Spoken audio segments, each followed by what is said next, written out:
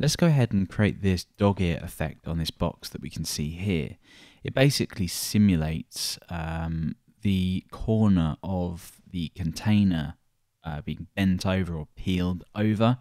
So we're going to go ahead and create this box first. We're going to fill it with some text, and then we're going to create this dog ear effect. The reason that we're adding text in here is because the nature of how this works, if we have too much text, it can actually overlap the dog ear, and that basically just removes the entire effect because you'll have text over the overlapping piece. So this is fairly simple. It falls back to not having a dog ear in older browsers that don't support it, and it does have very good cross-browser compatibility, and there's also not a lot of CSS involved. So let's go ahead and create the markup and the container for this, and then we'll start to create the dog ear effect. Okay, so in my text editor, I have a basic document layout, and I have included a global CSS style sheet. I've just linked that in here. So let's create the container now for the actual box itself. So we'll give this a class of box, and we'll be chaining on the dog ear class, which the reason we're doing this is because it will be reusable. So it'll look like this. We can add this to pretty much any container we want, and you can go ahead and add additional classes to make this work with different colors, different sizes, and things like that. So I'm going to say this is my favorite box, and I love it. So we now have this on the page. If we just refresh, we have this on the page. So we've got just nothing basically. So inside of our global CSS file, let's make the styles for the box. This is fairly straightforward, but there are a couple of things we need to do on any container that we do include a dog ear on, simply because we're going to be using absolute positioning.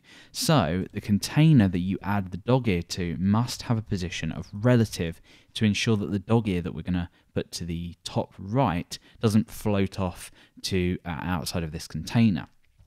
So let's give this a background. We'll give this a background of EDEFF0. That's just a nice sort of grey colour there. And for the width, we'll do 180. For the height, we'll also do 180. And we will give this a padding of 10 pixels. So that's basically pushing this out now to be 200 in width and 200 in height. So we now have this effect. Cool, so temporarily, let's just give this a margin of 20 pixels. That just pushes it away from the edge of the page just so we can focus on that a little bit better. And there's a couple of other things we want to do. We want to give this a border radius. I'll just do 5 pixels. This will just round the edges out. And we'll give this a border bottom of 4 pixels solid and CCC. So now that we've done this, let's take a look here. Cool. So there are some other properties that we want to add to this later. We're going to add a padding right to this. So let's go ahead and comment this out. And we're going to add a padding of, say, 25 pixels. So once we've created the actual dog ear, we're going to do that so that this text here doesn't overlap the dog ear. Okay, so now we want to create the generic reusable dog ear class. So that is dog ear. Now we're going to be using pseudo elements. We're going to be using the before and after pseudo element. Now the purpose of this is we need to create a triangle here. So the if I just zoom in, the triangle will be from here to here, and then out here, and then in here. So we'll create a triangle shape there for the peeled over piece of paper. But what we also want to do is we want an after pseudo element to blank out this part here. And we're going to match that with the color of the background of whatever container you're placing this on. In this case, it will be white. Now, if this doesn't make too much sense, don't worry. We'll see why we need to do this in just a moment. Let's keep this zoomed in at 175.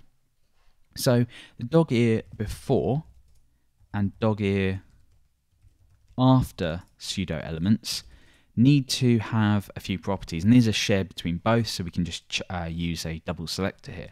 So the content's going to be empty. We're not adding any content in here.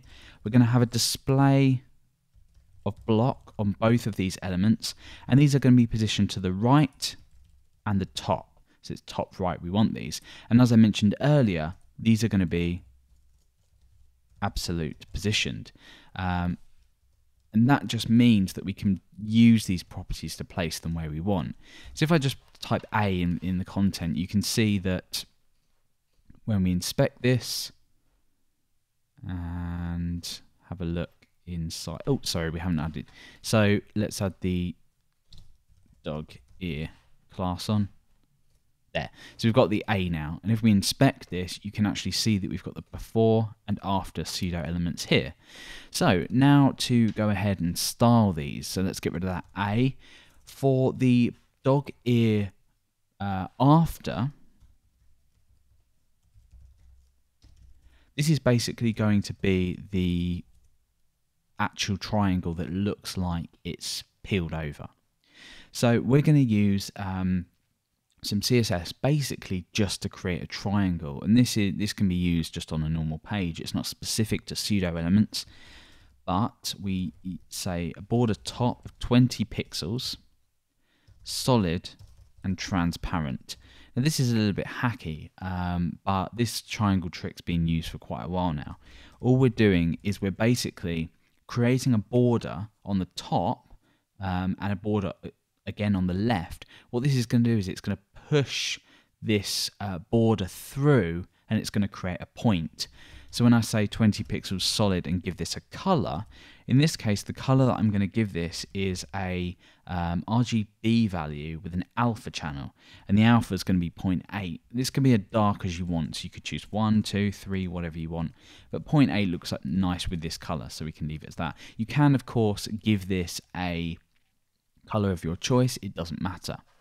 So let's take a look at what this has done. You can see now that's created the triangle. Now we're halfway there, but obviously we don't want this bit in the background. So we create another pseudo element, dog ear before, and basically this will let us do the same thing.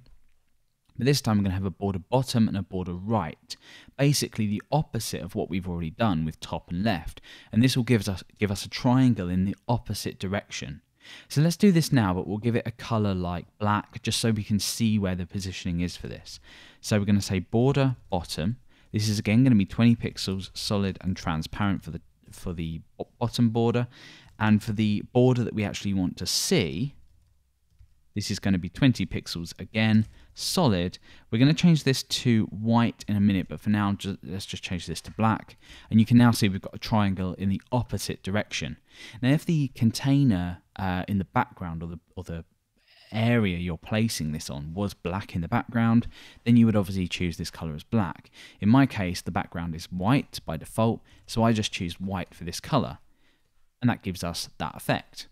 So we've now achieved a dog ear effect with CSS extremely easily. So now is the time when we start to play around with this text, because what's going to happen is if we change this text, let's just change this so add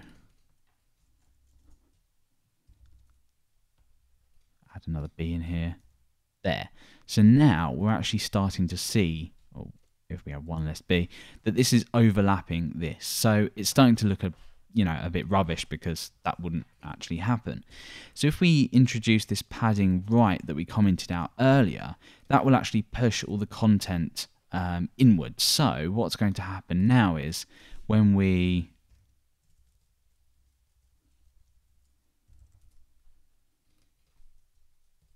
have this, that's as far as it will get, because if we look at the padding here, you can see that the green area on the right hand side is pushing that content away from it.